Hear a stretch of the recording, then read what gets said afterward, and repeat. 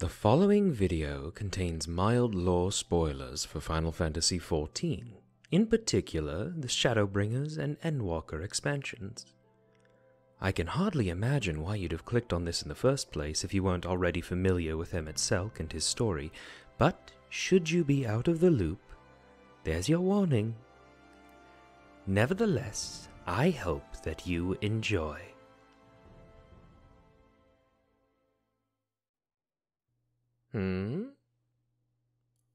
Well, hello there, little one. It's too late for children to still be out. Are you waiting for your parents? Here, I'll wait with you for a bit for them to return. Is this your first time in Amaurot?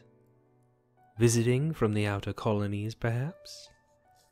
Your garments are clearly of a different make than those of the capital. It must be quite out on the fringes. Nibelona or Idlebeck would be my guess. I have a friend who would know, a traveler who gets out of the city more than I. Speaking of raiments, whatever happened to your hood and mask? I understand the inconvenience they can be, I really do, but it's important to start practicing modesty early on. It trains us in humility and deference. Wait a moment. Look at me. Your features are far too mature for a child's. Yet your stature is even less than one's. I thought you were merely underdeveloped, but... Hold still there. Let me truly look at you. Indeed, your etheric density pales in comparison to that of a babe. Who and what are you? The recognition in your eyes betrays that you are in possession of a rational soul. Speak, please. Your voice is faint to me, as though from a great distance, and your tongue betrays foreign origin. Yet you clearly understand what I'm saying. Troublesome and curious, but mostly the former. A cognizant shade has presented itself to me.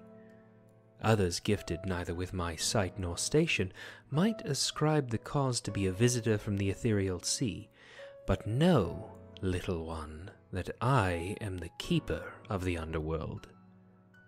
I know the colors of all the souls that are my dearly departed wards, and you are most certainly not one of them. If deceit was your aim, you've picked a poor quarry. But then again, you didn't approach me. 'Twas the inverse. A simulacrum of a person, but lacking our speech nor spiritual opacity. A real enigma you are. I'm not fond of unsolved mysteries. Well, it would be a dereliction of my duty to just leave you be without understanding your nature, yet I have an appointment that I must make. Come along then, let us walk together. Upon further cogitation, I have a new working hypothesis.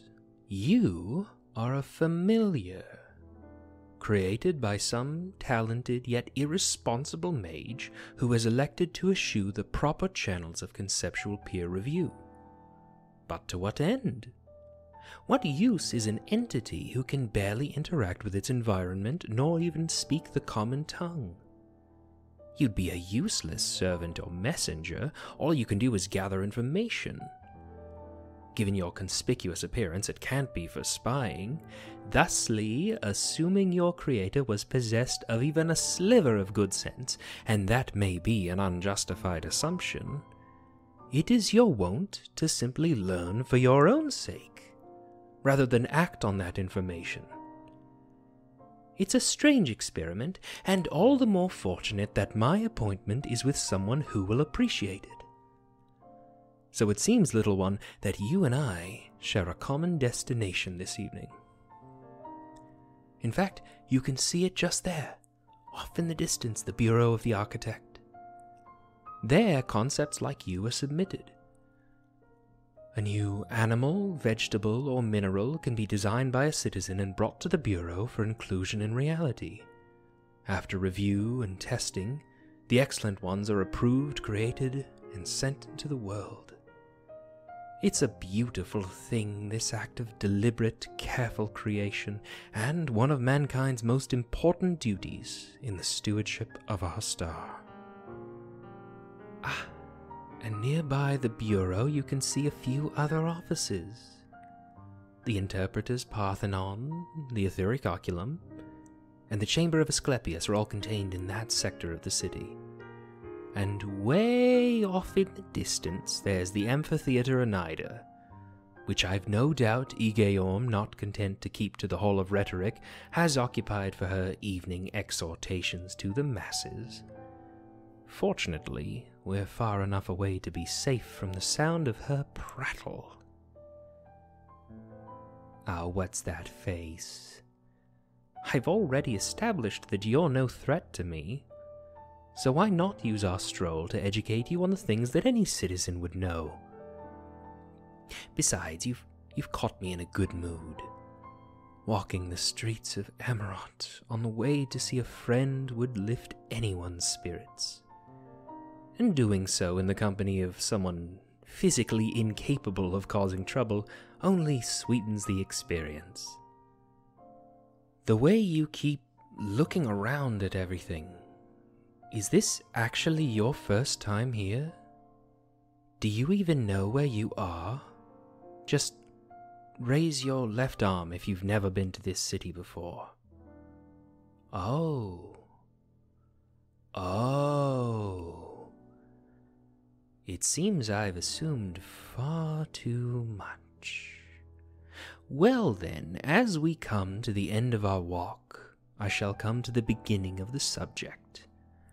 We currently stroll the streets of Amaurot, capital of Etheris, the star on which we all live.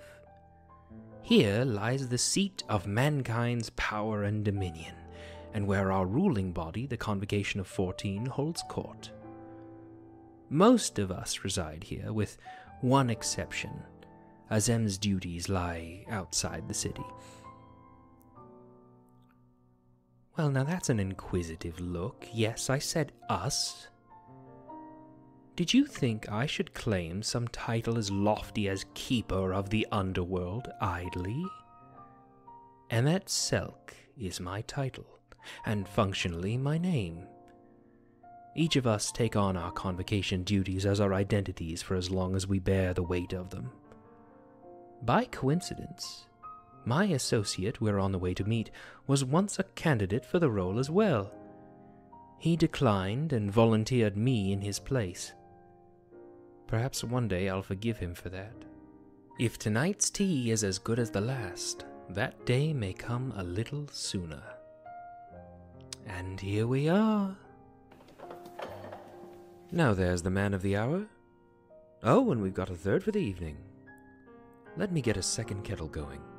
I think we'll need it. I sense a story brewing, and so should tea. Please come in, both of you.